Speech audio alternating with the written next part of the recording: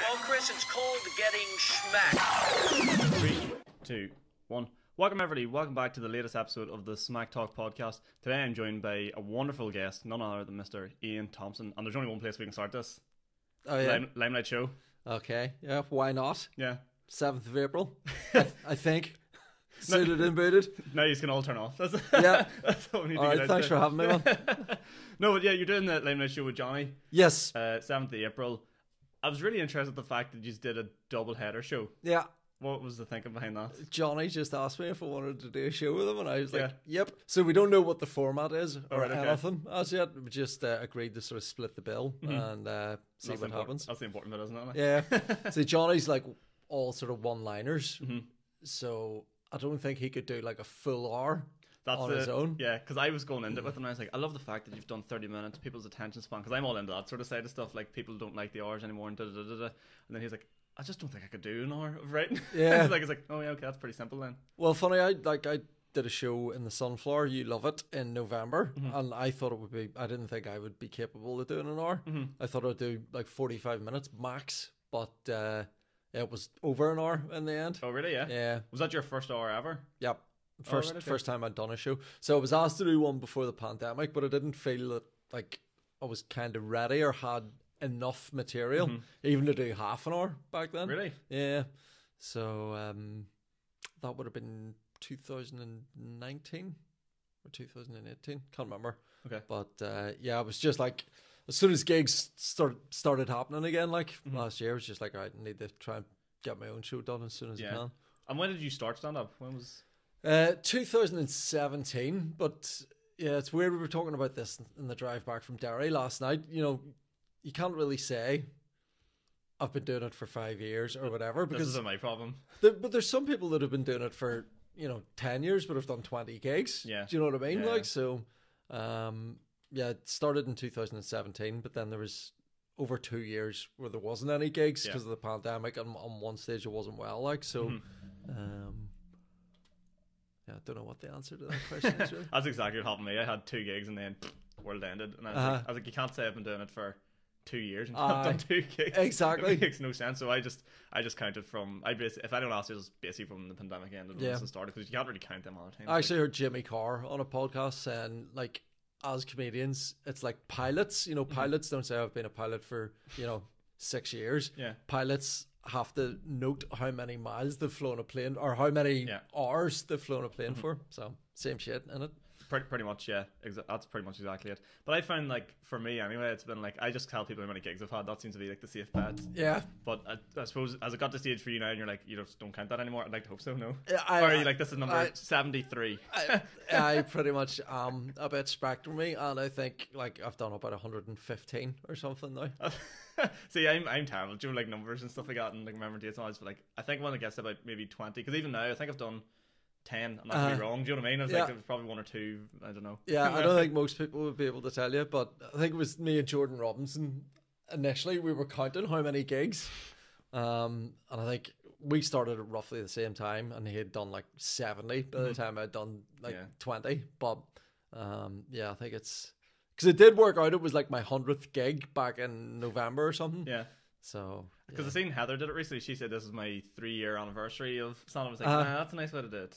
See, everyone remembers when they first did it, but again, in terms of like, I've been doing it for X amount of years. I think it's a bit pointless to say that, really. And then, what made you want to go for the Sunflower show? Because I remember whenever you sort of launched that, it was sort of like, for me, it made sense, but for you, was it like the sort of thing? Is like, yeah, this is now the time to start doing solo shows, or yeah, well, I was thinking about doing it before the first lockdown. I was like, I think I've probably got about enough material now. I was asked to do one down in, there was a thing called the Comedy Lab, I think, that Graham Watson ran, which sort of gave everyone the chance to do their own half-hour show, half an hour to an hour. But when he asked me, I was like, nah, don't have enough. And then just before the pandemic, I was like, right, I think I'm ready now. Yeah. And then, as you say, everything shut down. And then I'm going to ask the question that I hate asking people that do stand-up, but like, what was the thing that actually got you into stand-up all the way back when? Was there like an itch there you always wanted it, or was it like an impulse thing? Or? A few people had said to me over the years, like, you know, have you ever thought of doing stand-up? And then one of my colleagues said to me in like 2016, he was like, you should definitely do it. And then I broke my knee. Yeah. And I was off work for 3 months. And one of my mates got tickets to a stand-up thing again in the Black Box, Father Ted. So it was like 3 actors that had been in Father Ted, just doing stand-up. Yeah. And afterwards, we were having a few pints, and like I was sitting in the front row with my crutches with a cast from like my thigh down to my ankle. And he was like, have you never thought about doing it? And I was like, well, actually a few people have said. And then I was like, I'm not going back to work anytime. So like I was just twiddling my thumbs at home. So I was like, started writing bits and pieces. And got my first gig sorted out in the pav. Like I presume you had to wait for the knee brace to come off. You didn't limp your way up there. No, it was actually just by coincidence. The day I went back to work was the day of my first gig. No way. And it was fucking terrible, man. Honestly, I was. So I think like in my first like 20 or so gigs, there was probably a few where I did really well and a lot that were really shit. I just couldn't get any sort of consistency. And were you aware of that, or were you like, I think I'm doing really well here? No, I think I was aware that it could do better, and I was aware that some were a lot worse or better than others. But part of the problem was like I would just sit there and like pile into the beers, and like the excitement gets you. Like I know, but it took a while for the penny to drop. It was like, why am I sitting here struggling to remember what's next? Why not just wait and have a few beers after? Like. Whenever I first met Kieran, we did like a night, because we were both in the same sort of timeline of when we started, and we met each other in the, where was it? It was in the Students' Union. There was a stand-up night in there. And I was straight in. The girl was like, do you want a drink? I was like, yeah, no problem. I was like, and I was like looking at him, and he was all, Kieran is nervous and rattly sort of stuff. And I was like, well, what's crack you? And he's like, oh, I just need to get this right. And I was sure, have a beer. He goes, no, like would never have a beer before. And he goes, that's interesting. Yeah. Maybe take a leaf out of that book one time. I don't know when the penny dropped for me, like, but because I remember sort of everyone that was in the same sort of circles that I was doing it, pretty much everyone was drinking or getting stoned. Yeah. And then I just started noticing more and more people who weren't, and I was like, yeah, they're a bit more polished than I tend to be, like. Yeah. Because actually, the first time I met you in the Sunflower, I noticed I was like, oh, you drink this as well? And you're like, it's actually a 0-0. And I was like, huh. Because, funny, I just started getting into alcohol-free beers. There was a few that I came across last year. They're like, that's actually really tasty, look. And then I started getting a beer belly from drinking alcohol-free beer. Yeah, because I think I've given them a go. The 0-0 is actually from the like draft machine. It actually is. Like it actually is good, but I remember I drove to Oma one time and had a couple of them Heineken 0-0s, and I'm like, I've had a terrible gig. I've been drinking 0-0s. This is the worst night of mine. You see, fucking Heineken. Like, I don't like Heineken at the best of times, but last night it was the only alcohol-free beer they had, and I was like, this just tastes like shitty regular Heineken without any of the fun. Like, you just. And for you, is it like a thing of like, obviously you do a lot of driving to gigs and stuff like that, or is it more like you just cut back sort of on the alcohol sort of stuff? No, I have cut back a lot in the last year. And funny, that's probably like Jordan Robinson, like he's probably the comedian I'd sort of be closest to, and he doesn't really drink at all. And I don't know, just the more and more time I've spent gigging on late nights, I've been like, I'm 43 now, and I'm like, if I have beers, at the weekend, like Thursday I can hardly keep my eyes open. Like still, I'm just a fanny now. Yeah, it's different. It's different for like me rolling into like Jordanstown at like, I don't know, 12 o'clock on a fucking Wednesday, and you're like, oh, I was out last night, and you just sit there, don't listen to anybody, and get through your day. Like you have no responsibilities whatsoever. Like that's one of the things I've noticed now with getting a wee bit older, because all my mates now, I'm 24, so all my mates are out of uni, and you see them, and you're like, oh, come on up for a midweek, and they're just like, no, it's not. It's just not worth it at all. Well, I wouldn't have crossed my mind when I was your age. I would have been like, aye, fucking, let's do it. Yeah, I need to find more mates like you back. You don't. But I don't know, like, it's just sort of, I've never really suffered from hangovers in terms of like feeling sick or headaches. I'm the exact same. Like, I don't know, people are really envious, but the only thing that I do get is just like completely vacant. Like, I can be sitting there talking to someone the next day and just completely lose my trail of thought, forget what I'm talking about, and just zone out. I'm the same. Yeah, people, like, I think it does, because obviously at a certain age you do start getting hangovers, and I for some reason haven't touched it, but it's just like I'm still at 43, the same. I don't really get them. Yeah, I've woke up once. What will happen to me is probably a bit gross from listeners, but what will happen to me is I'll throw up on the night, but not because I'm pass out drunk. It just hit a tolerance level, and my stomach just goes, let's get this out of here. Yeah. And I'll just boke on the night, and then as if nothing happened, get out, fucking pop a few minutes, and back out again, as if nothing's happened. And then next morning wake up feeling 10,000%. Yeah. And obviously at the time you're like, this is rank, but the next day you're like, yeah, that's probably a good thing that happened. Like, but it's just that the whole tiredness thing. As I say, now it's not even like 48 hours. It's like on the Wednesday or the Thursday morning, I'm trying to get up for work and I can hardly open my eyes. Well, you have kids as well, don't you? Yeah. So like, I can only imagine what that's like. And I know. Well, it's not too bad now because they're pretty independent. But I remember like as well when they were really wee, there was one time like, I wouldn't say I was hungover. I was still pissed the next morning. Like, and like my son just trying to play with me, and I was like, please don't talk with daddy. Like, leave me alone. Yeah, because I laugh. Like, I've started meeting people now who are like, you know, have kids and really young kids and stuff like that, and you see how tired they are. Like, they're just physically exhausted. I work with a guy who's a swim teacher, and he doesn't teach his own kid. They come in at 3 for like, their own lessons. And I just sits up in the balcony and falls asleep. Like, it's his Joe golden 30 minutes of like, let's try and recover from the night before. And then I listen to like people my own age be like, I'm so tired from work this week, 9 to 5. I'm like, we have no idea what's coming first. Like, we're gonna be fucking hit by a bomb. I was sort of lucky the first time around because my son just slept like regular hours and everything, and it was sweet. And then my daughter just fucking screamed continually for about 3 years. She still likes to do it just for the crack every so often, just to give you a bit of PTSD. Like. But yeah, I can remember like just walking back and forward trying to settle her down in her bedroom, and I used to count how many times I'd pace to the wall and back, and I think the record was like 95 times before she stopped crying. And then putting her back, you would just be like shh, shh, shh, shh, and then trying to put her into the cot and setting her in, and then just stepping on a squeaky floorboard, and I just set her off again. That's pure movie scene stuff. I'll just be like, no. Yeah, exactly. And then it was only like a couple of years later we were getting a bit of work done to the house, and I said there was a joiner in, and I was like, can you have a look at these floorboards? And it took him 10 seconds to fix them all, and I was like, why did I not think of getting that done when we had a screaming baby? Yeah, hindsight's a beautiful thing. But I want to touch on because your daytime job as well, because it probably makes up a good part of your stand-up set, if that's fair to say. Bits and pieces. Yeah, bits and pieces. You'd like to touch on. So, like, you're a gardener by trade, or is it? Yes, are you like a tree surgeon or more? Am I underselling that? No, not really. We do. So it's in terms of landscaping, like it's a reasonably big company because there's like 10 of us. So there is like the boss has like all the qualifications for doing tree surgery. Yeah, okay. But it's not as if it's something we're doing flat out all day every day. But that's how I broke my knee. Yeah, so I presumed, that was the joke was I got kneecapped by a dissident branch of a tree. So yeah, it was actually a broken kneecap, and they did say in the hospital it looks like you've had a punishment beating because it was properly shattered. But I'm out and about just mainly doing garden maintenance, cutting grass, hedges, sometimes doing big like side clearances and just transforming gardens like with turf and stones and whatever. Yeah. And that's probably a weird question, but like, is it the sort of thing you love doing, or is it just like no, I do. You do love it? Yeah. See, before that, like I've had so many jobs over the years, like, and I've been sitting in offices. I was an estate agent for quite a while. I cannot picture that. Yeah, funny, I didn't mind doing it when I was in Scotland, but it's just relentless in terms of people. You know, you're constantly thinking, fuck, what I need to do next to get that sale completed, or you know, keep that person happy and make sure that person does.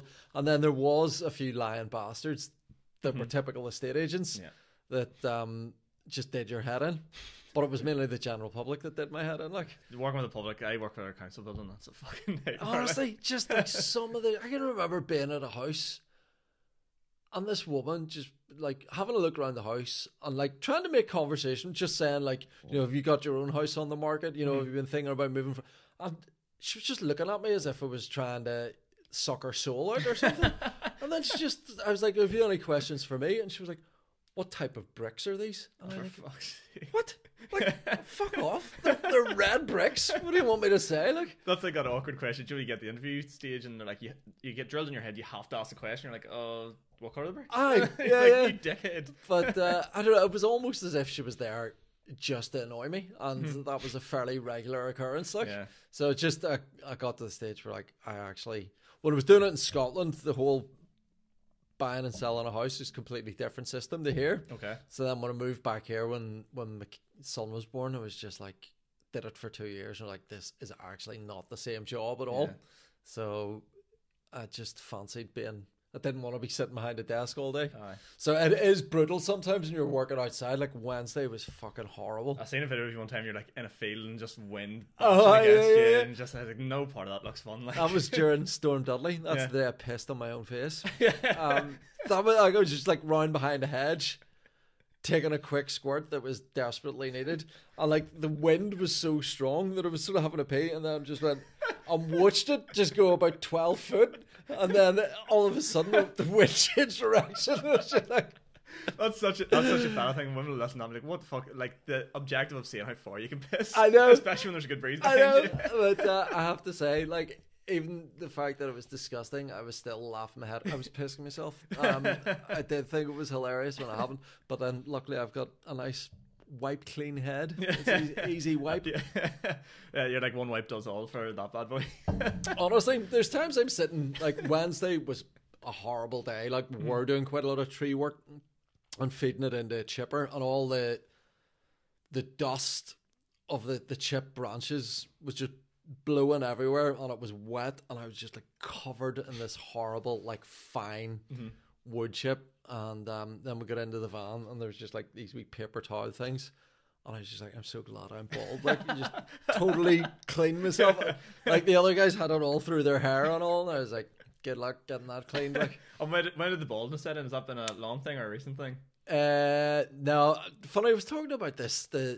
Someone, I can remember the first time someone commented, "Holy shit, you're going bald." I was 14. No way. Yeah, because I had like a quite long hair at the time, and then someone lifted it, and like you could see that I was receding. At we that all know stage. boys. We all know boys. Exactly. Well, that was me. But then thing was, my dad and his brother are bald. Both my grandfathers were bald. My mum has 5 brothers, all bald. Yeah, so you didn't have much hope. Yeah. So I was like, well, it's gonna happen. Yeah. Like, That similar thing happened to me. I remember my dad pointed out to me when I was first year school. What's that? 13. He's like, "You're trying to go grey son." I was like, "What?" Like the onset of like panic. Right enough. I used to dye my hair like religiously, and then honestly, yeah, since I moved up, well, over like the last 3 years, yeah, probably a lot. And then I was like, I don't give a fuck anymore. Yeah. See, that's the thing. I mean, I was sort of just accepted at a young age that it was going to happen, and it's getting to the stage where I've nearly been bald for the majority of my life. Oh my god, yeah. I can remember like my girlfriend, like still not married, so sometimes I call her my girlfriend, sometimes my wife. My partner Shona, like she can remember just when I lived around the corner from here, actually on Sunnyside Street. On just saying to her, Street. I went out and bought a pair of clippers and was just like I don't see any point in trying to do anything anymore. Just shave it off. And like sitting in the kitchen, and she said she can remember me. That's it. That's my hair done now. yeah. It's plain sailing from here. Like, you want to save yourself a fortune. Exactly. and yeah, there's times that when I think about it, I'm just like, I'm so fucking glad I don't have hair. It just looks like a pain in the arse. Yeah, I think it's one of those things like baldness. Like you just have to own it.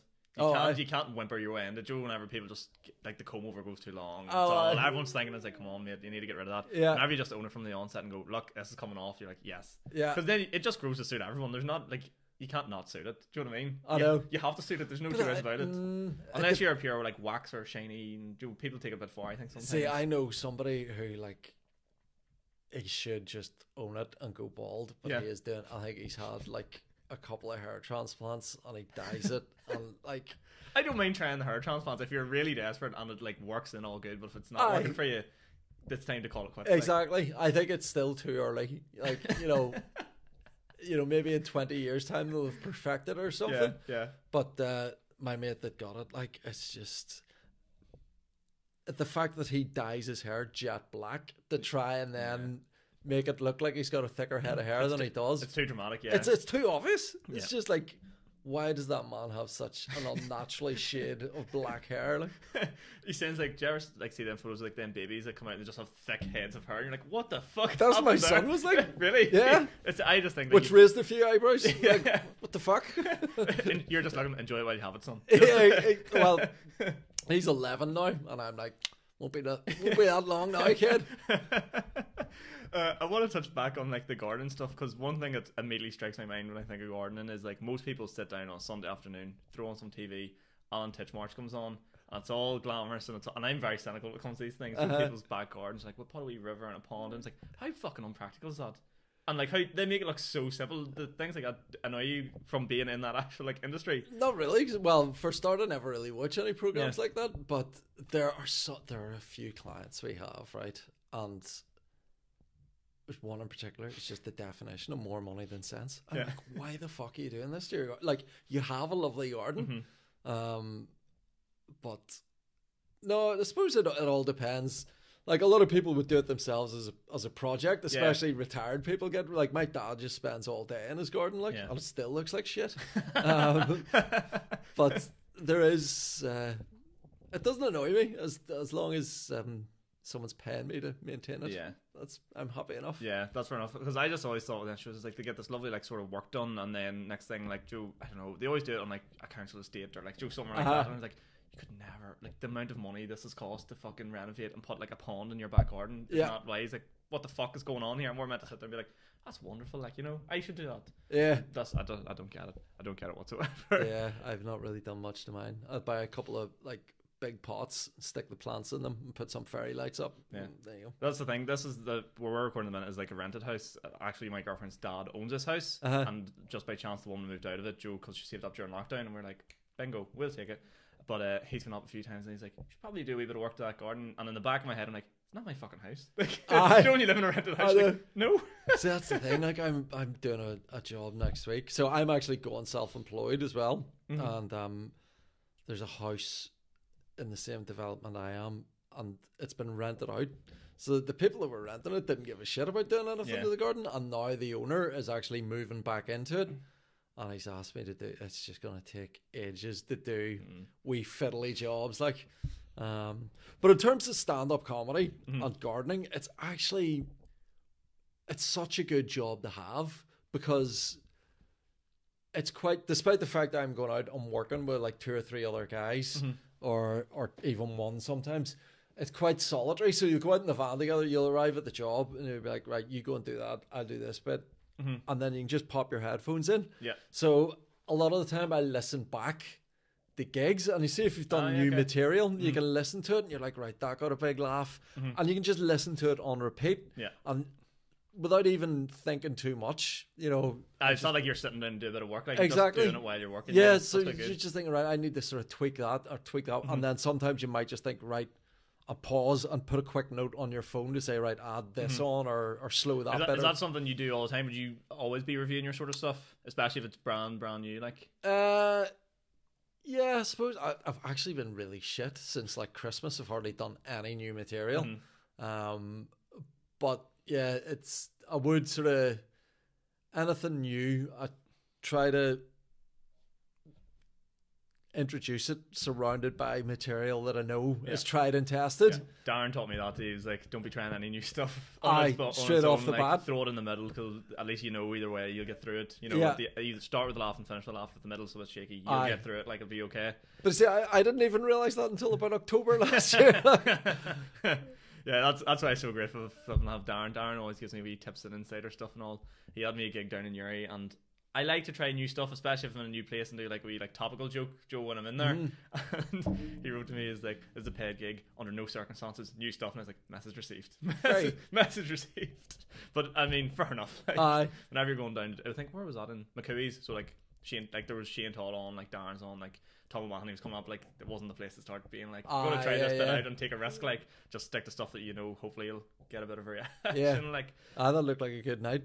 Yeah, it was a brilliant night. I think I did the one before.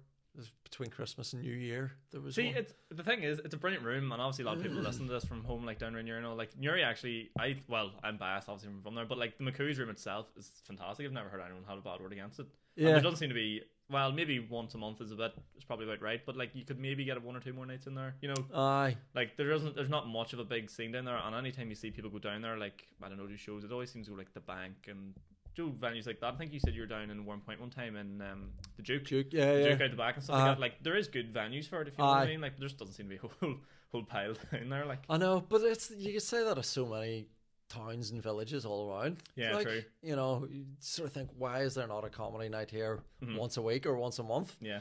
But McCooey's is the only one I've done in Uri, and I've done it twice, and both times like it was class. It's a good night, like, yeah, it's good because I remember hearing, who was I listening to? Colin always says, he's like, I'm never going to Uri. I hate it. He's like, is that right? he's like they're all bastards. He's like I just never do well down there. And I was like, huh. He's the only person I ever heard say it. Like, I'm trying to think if there's anywhere I've been that I've had that. Yeah, is there like a distinct area you're like, oh fuck? I don't think so, actually. Like no, I always love going to Derry, and Oma I've only done a couple of times, but Oma I've absolutely loved as well.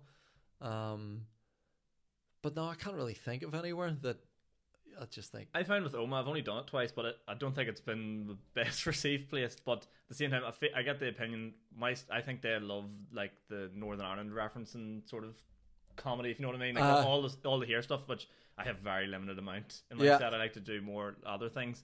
And like I think that's the thing. Every time I go there, I think that's what they're waiting for, and that's what they want. And like, I'm still not going to do it. See, that's funny because I think I heard you talking about this. Did we have a conversation about it and sort of staying clear of sectarian jokes and stuff? And I wouldn't have done an awful lot of it before lockdown. Mm-hmm. I had bits and pieces, but since. I don't know why. I think it was actually ever since we had that conversation. Like, I don't really do. You're like, I'm gonna lean into it. No, well, I have done. I think I was doing the Hatfield in about August, and these guys come in wearing like snoods because they didn't have masks, so they had the snoods up and sunglasses on because like it was August, and I was like, oh, here's the fucking Ra arriving in now, and I got a massive laugh, and then I sort of remembered some of the sort of Northern Irish jokes I'd done before and just threw them out, and then I was like, actually I really enjoyed those jokes, like, and then just sort of built on it from there. But it's interesting because I find like that subject as a whole, it's like it's taboo, but it's not taboo in any sort of way whatsoever. But I feel like whenever people like hear you say it gets that shock factor of like, oh, I didn't know you could actually go and say that. It's only the line that Northern Ireland comedians can run, if you know what I mean. So whenever they hear it, they're like, holy fuck. I know. But the other thing is, it's like, see if I do it in front of like a Catholic audience, because it's like, you know, if you go to a Republican area and I stand up with a name like Ian Thomson, you know, and come out with it and they love it, and I say like dirty Fenian bastard, and like everyone laughs, and there's like, yeah, that's us. See, I did it in Portrush, and it was a room full of Ballymoney farmers, and they were just sitting there like, not sure about this boy. So yeah, it's just, you can only play what's in front of you, you know? Yeah, that I suppose that's true. I was going to ask you about the Limelight Shogi, and like, what he's expecting from it. Are you going to pull like a mixed crowd, or what he's hoping for? Or do you have like a set audience that you like to get in? I suppose anyone that buys a ticket is a fucking win, but you get what I'm asking. But I would say, like, when I did my show in the Sunflower, 85% of the audience were people that I knew. Right, okay. But the thing was, I set everything up in terms of the ticketing on Eventbrite and all, and I had the list, and I was actually doing the door. So when people arrived, I was like, right, go, and sort of, which is always good when you're putting on a comedy night. You need like a hype man at the door to say, right, we're going to be starting in 20 minutes. This is the format. Because there's other times you go to a gig and there's people sitting there looking around that have no idea. Yeah, they're they're nervous. But they're sitting there going, is there actually a comedy night happening here or what? Because nobody has greeted them at the door. Nobody knows what's happening.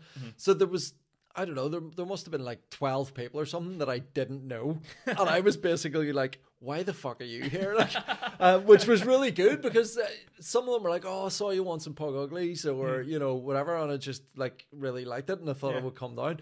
And then there was 3 English guys who were just over for a lads weekend and Googled Belfast comedy. They arrived on the afternoon and bought the tickets in the afternoon. No way. And they really made, like, they sat right at the front. And I was like, you know, every so often I was like, do you know who Jerry Adams is? And they're like, so like it really added to it having them there. But that's pure comedy fans. That, like, you know, if you're willing to go over straight off the boat and go, we want to go to a comedy show, like, there's not many people that would do that. Like, yeah. So that's the thing. Like, I would imagine with the Limelight, again, it's probably going to be mostly people I know, and mostly people that know Johnny, and then just like a few stragglers that have seen this before that are like, ah, fuck, we might as well go to that. You're like, he's not a bad lad. Like, yeah, exactly. I don't hate him that much. Yeah. He's mildly amusing at times. That's really interesting, because I find that, like, I don't know, my opinion on comedy, I don't have a leg to stand on because I haven't been doing it long. But you have your preconceived idea about how to do things, and I come from like I've done marketing and social media and stuff, so my whole fucking ideology comes from social media marketing. So to hear that people have seen you in somewhere and then going, oh, we're going to go see you again somewhere without like finding you on the internet or watching clips of you, it seems a bit strange. If you get what I'm saying, because I find it strange now that like people are operating shows and doing these here other things, and just as an outsider looking in or someone that does marketing, it's like, how do you expect people to come to a show if you've never put up clips and that's a really interesting dynamic. That's the thing. I put nothing online really, like, but you still manage to sell out like a Sunflower show, and do you know what I mean? I find that really interesting. Yeah, but then again, as I said, Sunflower, you know, that room has capacity of 50 people, and so a lot of my mates, a lot of comedians who, you know, have been gigging for, you know, however 4 years, that wanted to support me in terms of coming along to see me do my first show. And then I think I think it was a tenner a ticket, so the Limelight is slightly more expensive. I think by the time you pay the booking fee, it's like £14. So it'll be interesting, but they promote the shit out of it. Yeah, exactly. But yeah, it'll be interesting to see. The other thing that's annoying, like with Eventbrite or We Got Tickets, you can, if you're putting on your own gig, you can then log in and see who's bought a ticket. But because of GDPR, we can't get that with the Limelight, because the tickets are on sale through Ticketmaster, and the Limelight don't even know who's bought a ticket. Oh shit, so you have no idea, and you don't even know the numbers then for that? No, we know the numbers, but I don't know. See, with shows, I've put on 3 shows before, so there's my own one in the Sunflower, and then I did a couple in the cafe bar area, the Lyric Theatre, charity fundraisers, and you could see exactly who had bought a ticket, and so you knew who to pester, like saying, "Oh, do you want to come to this gig?" But now it's just like, I've no idea who's bought a ticket and who hasn't. Shit, yeah, right enough. And previously, for those other shows that I'd put on, all my mates waited to the last minute, and then that's what all good mates would do. 48 hours before the show, all of a sudden there's loads of ticket sales. But this time round, people keep screenshotting me the receipt from Ticketmaster going, "Oh yeah, I'm coming to your show." So I know that the majority of people that I would have been torturing to come to it have already got their tickets. So you're like, fucking need to find more exactly people I need to go on more podcasts, spread the word. Literally. I suppose that's what they're here for. That's the great dynamic. I have to admit something though. Whenever Johnny came on, and it came out that morning as he was coming in the door, did you doing the show? I was like, "What's the crack of your poster?" He goes, "Oh, it's a movie reference," and you're going to laugh. I was like, I don't know movies. Like, what is that? And then I was like, I think I know what it is, but I don't want to say it. And then in the back of my head, I was like, it's Dirty Dancing, Sean. It's definitely Dirty Dancing. and I didn't say it. And then afterwards, I haven't stopped thinking about it. And then whenever you were coming on, I was like, I have to admit this to someone. I didn't say to him at the time that I knew what it was. I've never been so squandered in my life. That is so good though, because it's like, such a brilliant poster. Yeah, it's like, but it's like a real iconic poster, like the movie. But there was, because Sean and my partner, we couldn't. Johnny said, "You want to do the show in the Limelight?" I was like, "Yep."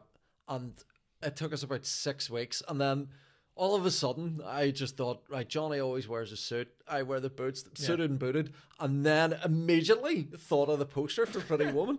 But as my partner was just like, "Are people like, is anyone under the age of 30 going to understand that reference?" And I was like, "Yeah, it's pretty famous movie, like." No, yeah, they definitely would. I just live under a rock, like. But the amount of people that have said to me, "Oh, really? Why are you wearing a skirt and welly boots?" That's what jumped out at me. I was like, I got the welly boots reference and like the whole title. I thought it was just absolutely genius. Like, but whenever I came to look, I was like, "Is he wearing a skirt?" Yeah, that's it. Because I was actually in a charity shop there a couple of weeks ago and saw the VHS cassette. No way. I know. It's ridiculous how accurate it is. Whoever made that poster for you is a fucking genius. Do you know who it was? It was taken on this phone. No way. Johnny's got a green screen, and I just got Johnny came round to the house, set the green screen up. My missus took a few photos she took about 10 photos on that phone. I emailed them to my mate. He put it all together. Yeah. And so many people contacted me to say that is a fucking brilliant poster. Yeah. That's a poster you would happily just leave on your wall whenever you've done this. After being like, that is a fucking highlight of the career. Like, that's any gigs I do, when I see there's a physical poster, I try and steal it, like on the way out at the end of the night. I did that at the Paddy McDonald one in Uri Football Club. I was on it, and it was like the first poster I'd been on. It was a wee tiny thing. I was like, yes, I'm definitely doing that. But I didn't know they would have physical posters during the day, so I sadly went online, took a screenshot, and sent it to like Joe Vistaprint and got one made. Yeah, I've done that before as well. Yeah, so they sent it to me, and then I went to the show, and Darren's like, "Here, that's your first on your poster. You take that home with you." And I was like, Thanks. No one already had my own self-made one on the wall already, framed and everything. Absolute highlight of my life. But yeah, there's another one. Where was the other one I was doing? I can't remember. There's another one that's came out there. Oh, PB's in the way. They have one, so I've ordered it already. Good man. It's coming in as well. See, I think I've only got a handful of posts, but I remember like doing dailies in Oma, not the green room, but the main room. Yeah. So I did that. I think it was the start of 2020. Mm-hmm. Is that right? Just before all the shit kicked off for the pandemic, and so it was me, Shane Todd, Sean Haggerty, Diona, and Damo Clark, right? In the same lineup? Holy fuck. I know. And I was just like, fuck, at the time I was that was probably one of the biggest gigs that I'd done. And I was like, this is a dream lineup to be on with. And the poster was up on the wall at the end of the night. And I thought, I only did 10 minutes. Everyone else sort of did 15 or 20. And I was like, that's one of the best 10-minute sets I've ever done. I was so pleased with how it had gone. And then on the way out, there was the poster on the wall. And I was just going to start peeling the blue tack off. And I was like, so do you mind if I take this? Because there was a woman behind the bar just looking at me. And I was like, can I take this? She was like, I work away. She goes, hey, you should have got one of those comedians to sign that for you. They were really... I was like, I thought I'd nailed it. And she was like, who the fuck's this guy? You just taking it back up in the morning. Yeah. Get me out of here. In fairness now, I think I'd put my hat back on. So it's amazing how... I'm There's surprised. nothing like the good people of Homa to bring you back down to the fucking ground again. I know. But I'm always surprised anyone can recognise me when I'm wearing a hat and a face covering. Yeah. Although people do, like, I'm amazed when someone just waves at me. I'm like, how can you recognize me from my wrinkly eyes? Are you talking about friends and family recognize you, or like actually, have you started getting to the stage where people are being like, oh, Ian Thomson? No, I've only had that like a handful of times, and it is bizarre. And there has been a couple of times when I've walked off going, wonder if they think I'm Paddy Raff. That's a massive thing here. Everyone gets everyone confused. Like, I listen to Paddy McDonald stuff, and like people think he's Kieran Bartlett and fucking Mickey and all them boys. Everyone for some reason just blend into one for people. I know. Funny, I remember standing outside the Hatfield in at the end of last summer, and this guy. It was just before the gig started, and like we're out the front. Mickey was having a smoke, and I was just chatting to him. And this guy come over and he's like, mate, you're a fucking legend. And Mickey's like, well, thank you very much, sir. Like, he's just like, honestly, mate, I think I watch your stuff, those wee clips online, your podcasts and all, you're brilliant. And Mickey's like, cheers. And he's like, all the best, Paddy. Walks on, like.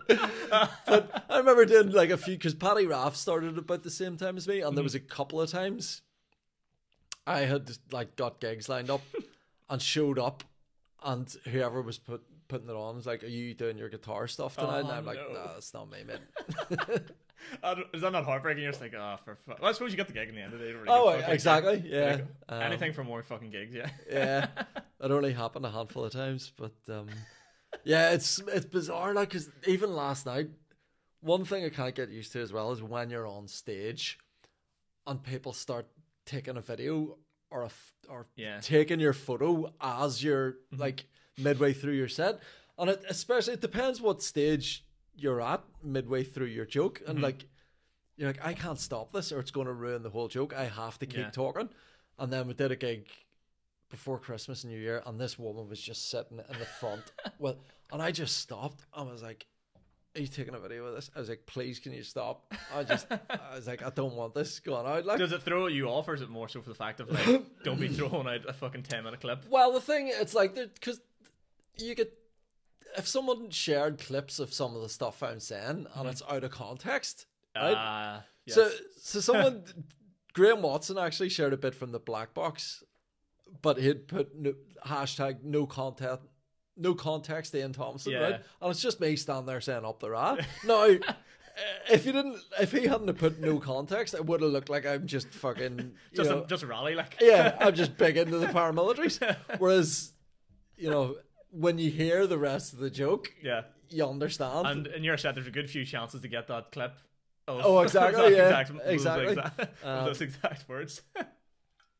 So it's just when I see someone sitting there completely pissed and I have no idea who they are, and their video and everything, I'm like, I don't want you to be doing that. Like, I like the clips of like the stand up clip in the Speakeasy did, and like they just did the laughter, and then it was just like the high of the laugh, and then nothing else. It's like, yeah, I like that. That's it's like the validation of, yeah, this guy was funny tonight. I was like, I'm happy enough for that. But if people are like going in, especially because I'm only what have I got? I would say I have 10 minutes. That's edit them. I drove other bits, like maybe it'll turn into something else. But like, I'm not giving anything else out. I remember Aaron Butler a couple of years ago. He did just a minute-long video of him, and it was just the laughter and the applause. So it's just him on stage. that's so arrogant. I know, but it was actually really good. So it's just him standing smiling with a microphone, and you just hear the applause, like, and then it just cuts to the next one. Yeah.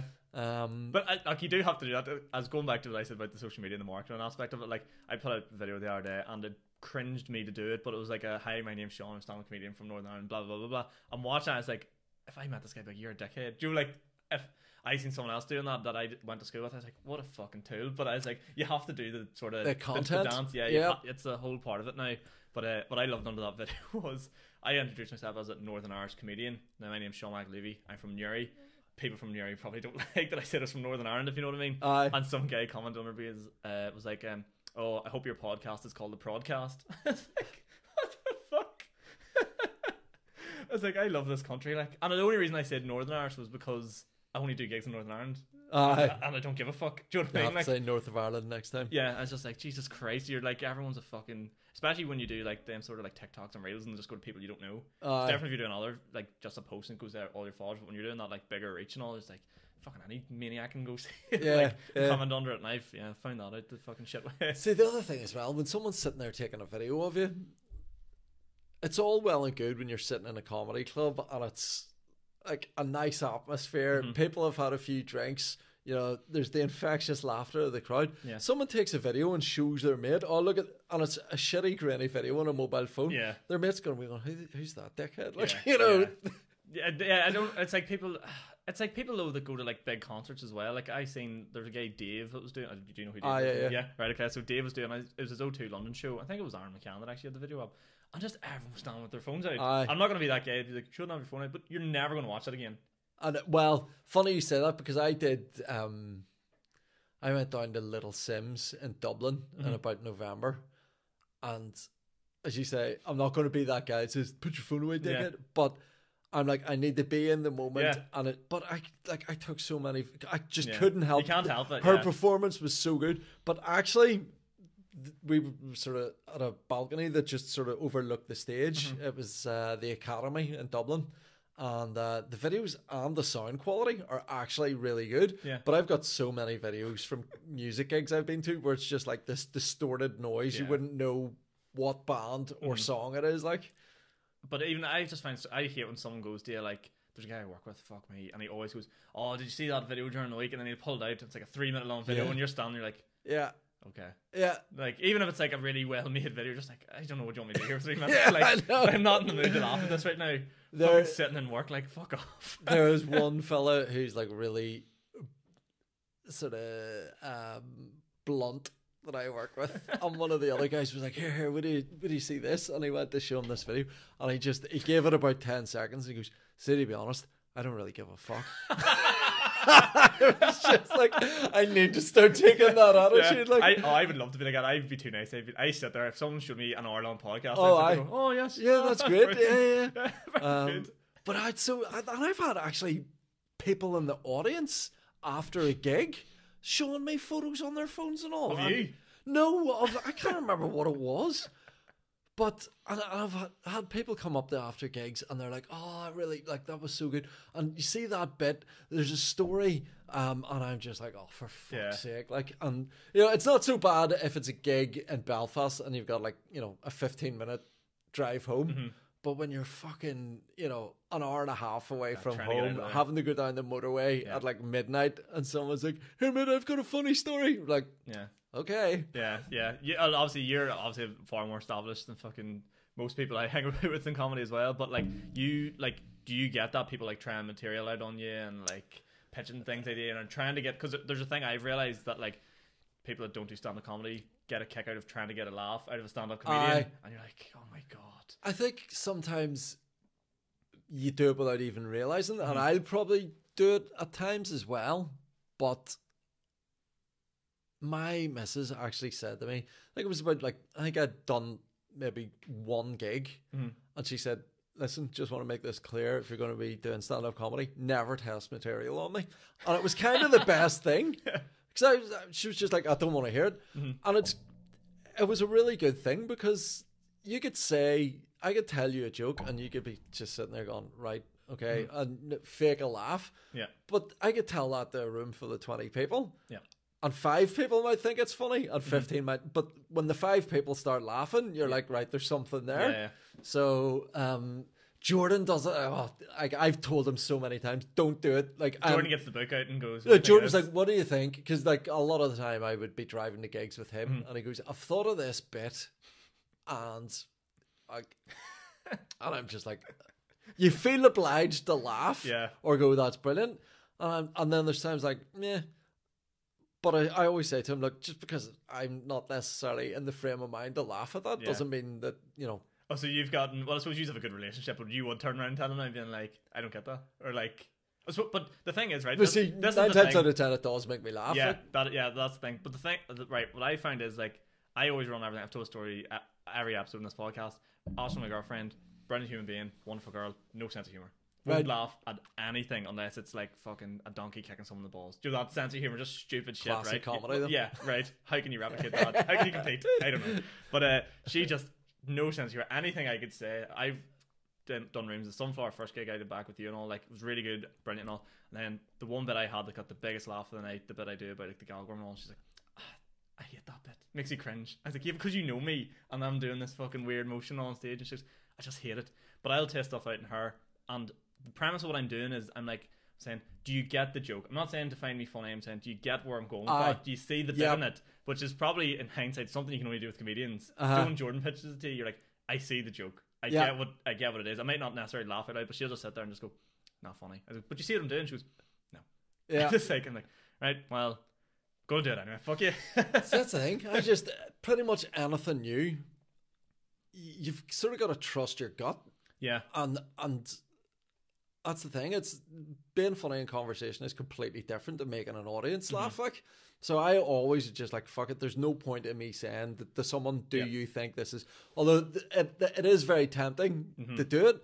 And even on the drive up last night, so Ross Mitchell and Donnie Kingston were in the car with me, and we're chatting about various things. And then we got there and Ross was like, you see that story I was telling you in the car? I'm just going to try that on stage, and it worked really well. Oh, okay, yeah.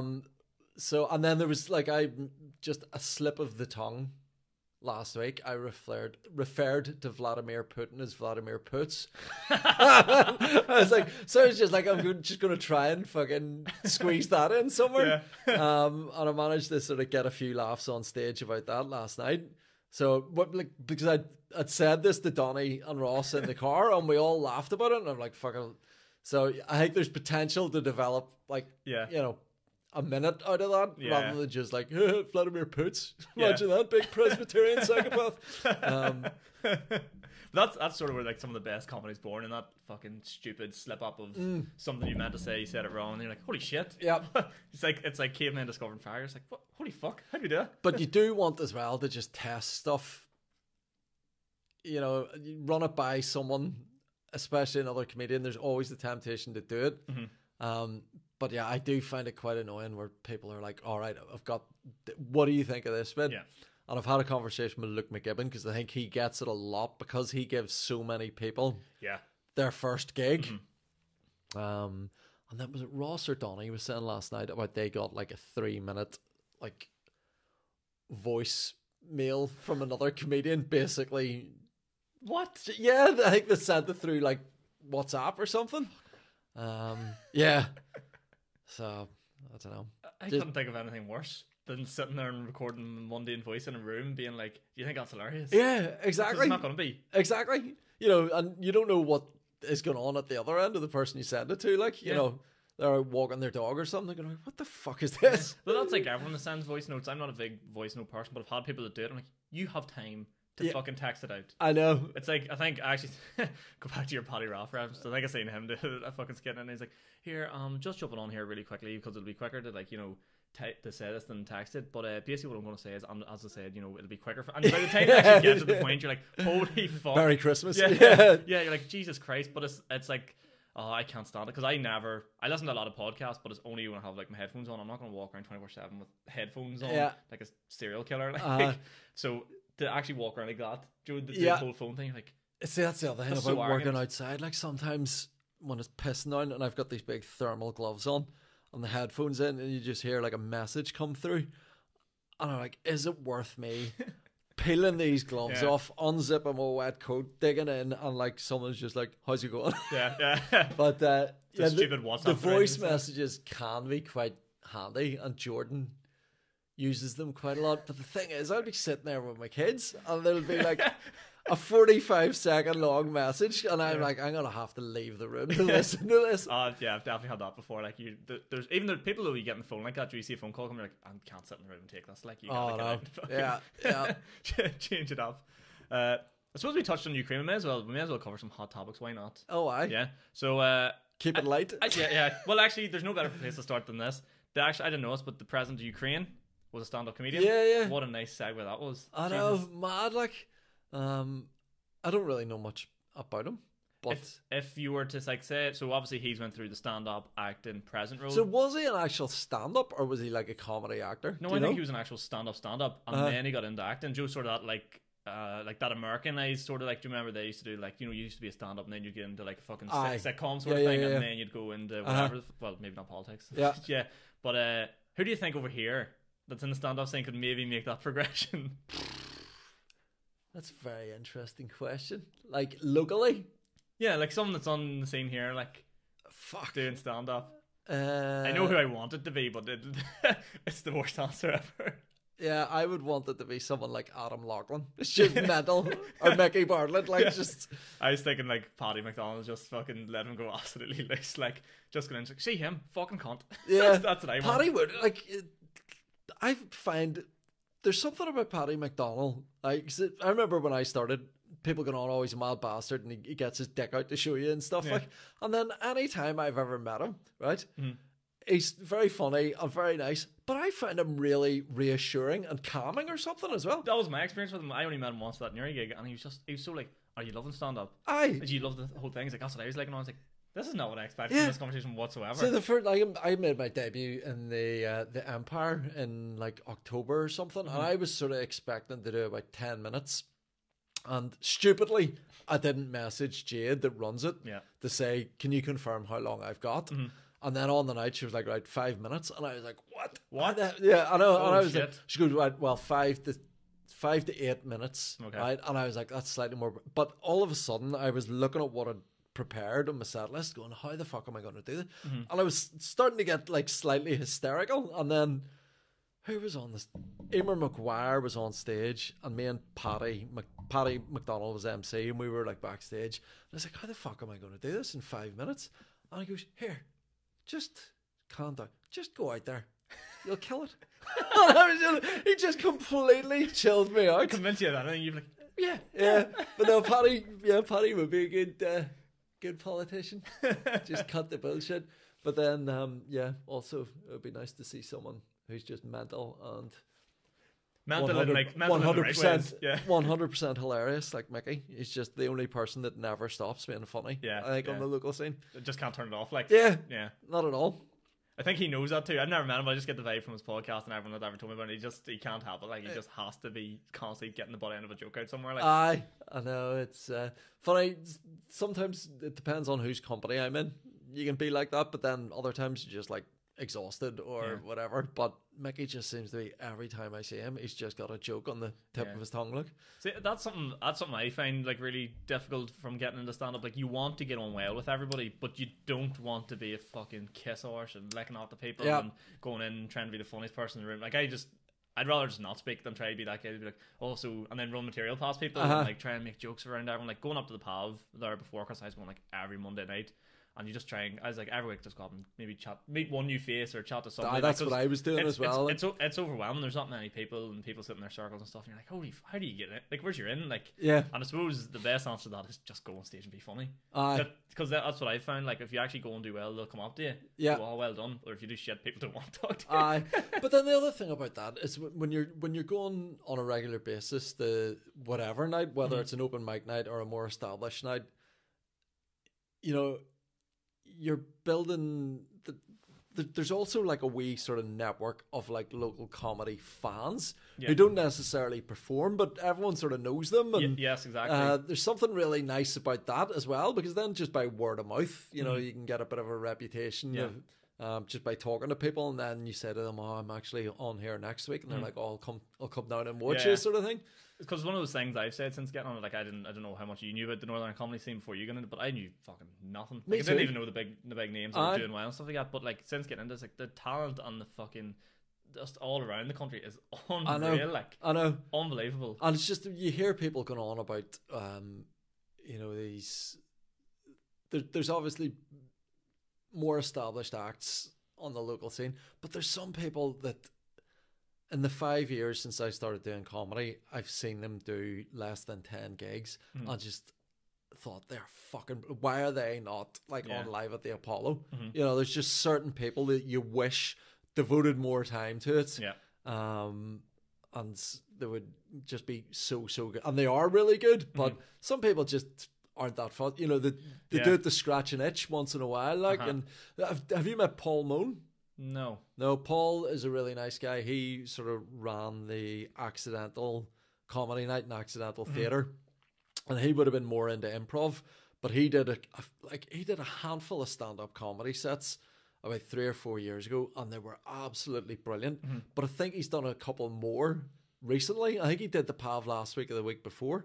And someone last night was saying how good they are, but like I could name about 20 people like that just you're like, why are you not doing this? I all don't the do time? it enough. Like yeah.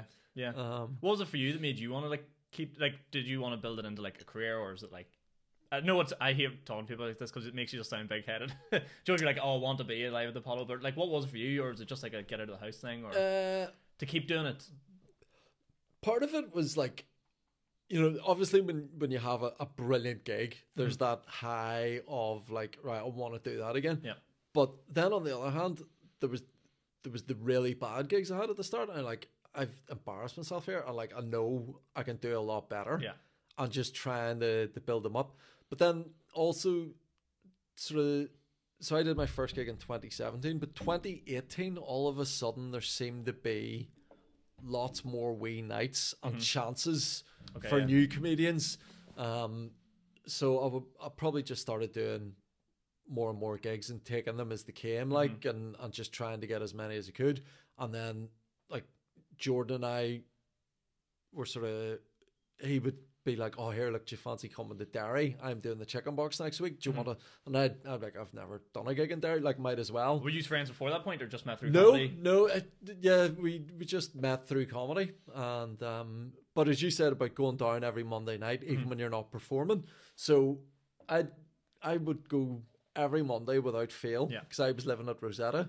But I noticed Jordan was there. I'd never spoken to him, but he was always sitting up at the front. Yeah.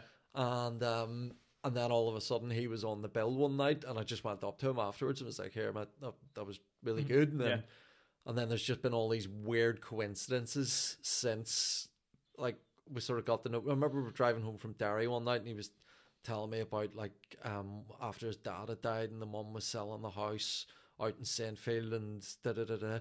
And he was talking. I was like, whereabouts in Saintfield was it? And he was just, I was like, I was fucking selling that house. I remember being there. Yeah, I was like, I remember being there doing the viewings. Holy fuck. Like I was like, I've met your mom. I used to phone your mom every other day. Like, and then like we stopped. So there's just all these weird coincidences. Like, so we were both in the same boarding school, although like he was like 12 years after me or something. We were both living in Dunfermline. Well, I was living in Rosyth, just outside Dunfermline, but he was living just round the corner from my office when we were in Dunfermline. And then the other weird one we were going to New Zealand and got him to stay in the house to cat sit. And then my neighbour was this like elderly woman who lived on her own, but her nephew used to come and visit her every so often. And it turns out the nephew was Jordan's dad's best man. He's like, oh, I can't believe you know Richard. He's my dad's best man. It's like, just all these wee things kept cropping up. So now we're lovers and best friends. But he does, he genuinely, like, he looks after my kids and he does stuff about it in his stand-up. I was laughing so hard that day. I seen you went to Belfast Zoo, and then there's a photo of Jordan in amongst it. And I can't remember, someone commented on it, or like someone shared it. I was like, is that Jordan? Yeah. Your kids at Belfast Zoo? Yeah.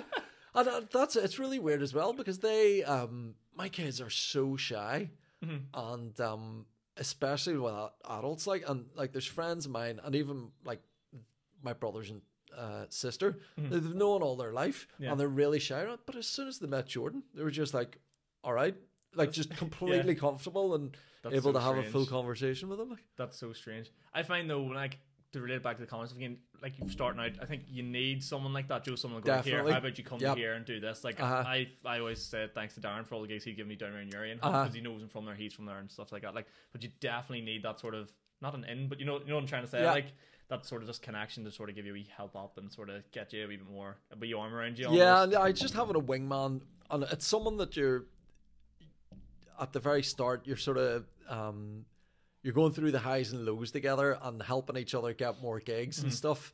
So would you be a bit like that with Kieran? I would be a lot like that with Kieran. Now, I fully understand Kieran's 10 times the comic I am, and there's no question about that. For a guy that's done 10 gigs, I'm like, every time I see him, I goes, I fucking hate how good you are. That's all I ever said to him. I was like, you do ahead. And there was one night in the Pav, and Luke Comic was one of the two you're going to need to fill, because, you know, someone's not shown, the newcomer hasn't shown, so 5 to 6 minutes. And I was like, oh, fuck me. So we flipped for it, and Kieran got it. And the next thing, Kieran just pulls up his fucking Microsoft Word on his phone and is like going through everything. And I was like, I'll sing Kieran for, hopefully he does well, whatever. And then he just comes out with, it was 6 minutes of brand new stuff. Never seen that he'd done before. And I'd seen him 2 or 3 times before this. This is only his 6th gig, and he just blew the roof off. Someone came up to him afterwards and was like, what's your Twitter? I need to follow you. That was that funny. And I was like, I hate you. But I love him for that, because I'm a lazy cunt when it comes to writing stuff, and he's always writing stuff. So he pushes me on to like actually keep writing and keep doing new stuff. And he'd be the guy. If I get a gig, I'll recommend him. If he gets a gig, he'd recommend me and stuff like that. But that's what I mean. And it's nice that you're like, as I said, I think he's a fucking brilliant, funny dude. Like, but it's good that you're on the same technical level as like Joe starting and like coming up at the same time. Because we were talking to another guy who was around the same level, and I'll tell you afterwards who it was. But he basically, very diplomatic. He basically said afterwards, he goes, he's at pretty much the exact same level as us, and goes, "Don't worry, I'll bring you up with me." Do you like, as if you're on ahead, and you're just like, holy fuck. Right. Interesting. Yeah. So it's good, and it's a good dynamic too, because Kieran doesn't drive and I drive, so I just take him everywhere. You're a chauffeur. Yeah, I just bring him over. It's like, mate, I'm gonna start buying you driving lessons. Like, it's getting to that stage of the relationship, because we're both doing, what are we doing? We're doing that roast up in fucking Delacroix, and then we're doing, which will be fun because we both like each other, gonna have to roast each other. But I think the best way to do that, I said to him, is maybe do it as a writing exercise together, because we've only met each other, we only known each other a couple of months. Like, you need to give each other some ammo. I think Brona Diamond and Brona Macaulay did that. They had like a writing one, and oh god, it was, I'll tell you, off. I was like keep a few for the back pocket as well. Like, don't throw everything to each other, but like, let's work through it and fucking build it up to something. Like, there's a really good opportunity to do it, I think. And then we're in PB's on the Moy on Paddy's Day, and I was like, if you think that's a really good lineup, isn't it? It's fucking unreal. Like, it's actually, have you met Talal? No, I've heard brilliant. Jordan was saying brilliant guy, and he recommended that one to me. That's why, like, there's a lot of, since obviously COVID, there's a lot of people wanting to get into it. So everyone that's getting into it, I try my best to like sort of chat to them. Like, do them newcomers nights. I love going to them and meeting everyone, and be like, oh yeah, we're all the same level, and it's great crack.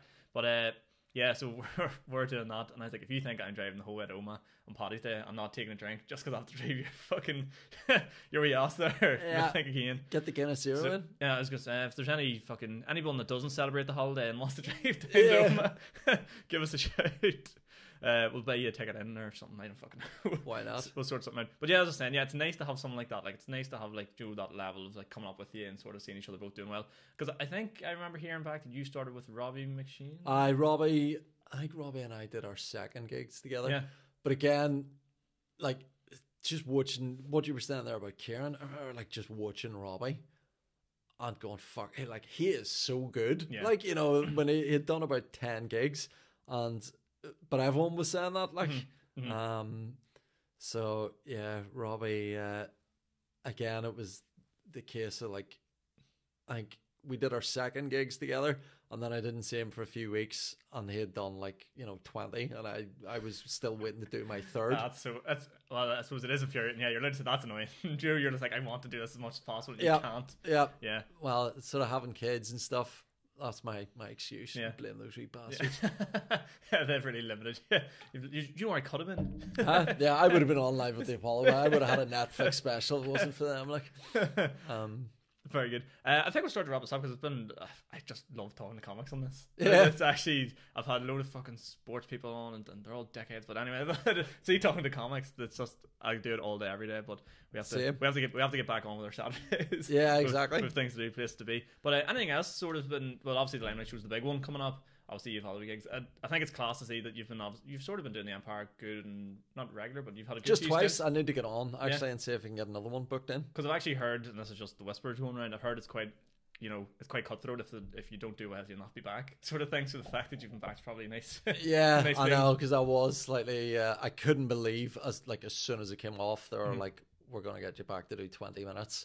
Holy was it really hard for you then to drop into 5? Because obviously you're used to doing longer sets now. Yeah, but see, I used to be really comfortable for a long time with 10 minutes was like my golden, you know, and then it just sort of got longer and longer and longer. So when somebody was like, right, 8 minutes, and I'd actually done quite a bit of new material that was working really well. So I sort of thought, right, I can just do the greatest hits out of that 15 minutes, lose all that and throw that out. Yeah.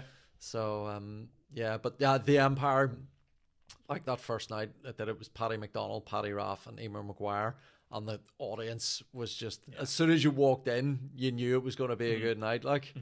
So I was lucky to make my debut and, you know, have all that in my favour. Because I think for a lot of people, I think for me and a lot of upcomers, we also about like the Empire is like probably comedy mecca of Belfast. You know, like it's the big stage, it's the big massive room. Like it's the oldest comedy night in Belfast. And and it's the one where you've probably the best chance of getting a 5-minute spot. Like you're not going to get 5 minutes at a Limelight show. Do you know what I mean? Like that doesn't exist anymore. So yeah, it's the one. I think it's the one everyone looks up to and is like, fuck. When someone actually gets in the door, you're like, yes, it's a win for the team. Like, you know, everyone's sort of backing behind. But anything else coming up? Anything else sort of happening or in the world of being? Just buy tickets for Shane Todd's tour because I'll be doing support on that. Oh, right, okay, very good. So looking forward to that. But yeah, suited and booted in the Limelight. Me, Johnny Bow, Kieran Franco, we're bullying him into doing 10 minutes. And Diona Doherty's going to MC it. Which you're having an MC as well, yeah? Yeah, so she's going to sort of introduce us at the start of the night. And yeah, it'll be good fun. Yeah. I can't wait. I will actually. Should be there. Yeah, I should be there. I have my ticket. I buy my ticket and then be like, "Will I be going?" Yes, I will be going. Because I always do. Whenever there's like a comics thing, you wouldn't believe the amount of tickets I bought things and can't go. Same here. I love supporting things and then I buy the ticket and it's like I can't actually go. That fuck's sake. I know. And then I always like say to whoever's promoting the night, I'm like, "Look, do you want to do a flipping giveaway or something?" And they always like, "Oh no, I'll get you a refund." And I'm like, "No, you don't need to." I'm happy to support it. But yeah. Exactly. Yeah, but Ian, thanks so much for coming on. It's been an absolute blast. As I said, love talking stand up, love talking comedy stuff. Thank you for Best of having luck me. with the show and the Limelight with Johnny and Kieran and everyone that's going to be there. I guarantee it's going to be a fantastic night. I hope so. No, it definitely will be. It'll be a brilliant night. but yeah, where can we find you? Social medias and stuff like that? Ian Thomson, etc. There is no P in my surname. It's IANTHOMSON. ETC. Thomson, not Thomson. No P. That's unnecessary. Not like the club, no. No, that's as I said to William Thompson, you just have an unnecessary P. What are you trying to compensate for? To which he replied, my tiny penis. So Ian Thomson, etc. That's on Twitter and Instagram, and Ian Thomson Comedy on Facebook. And I don't do TikTok because I'm ancient. Yeah. Stay away from it. It's a fucking devil. It's a devil. You get people fucking asking you to do the podcast. That's about the height of my TikTok fucking shit. But yeah, anyway, guys, thanks so much for listening. Thanks again for coming on. It's been an absolute pleasure. If you've enjoyed this episode, leave a like, comment, subscribe, go check out the Ian stuff, go get tickets for the show, and I'll see you all again in the next one. Thank you.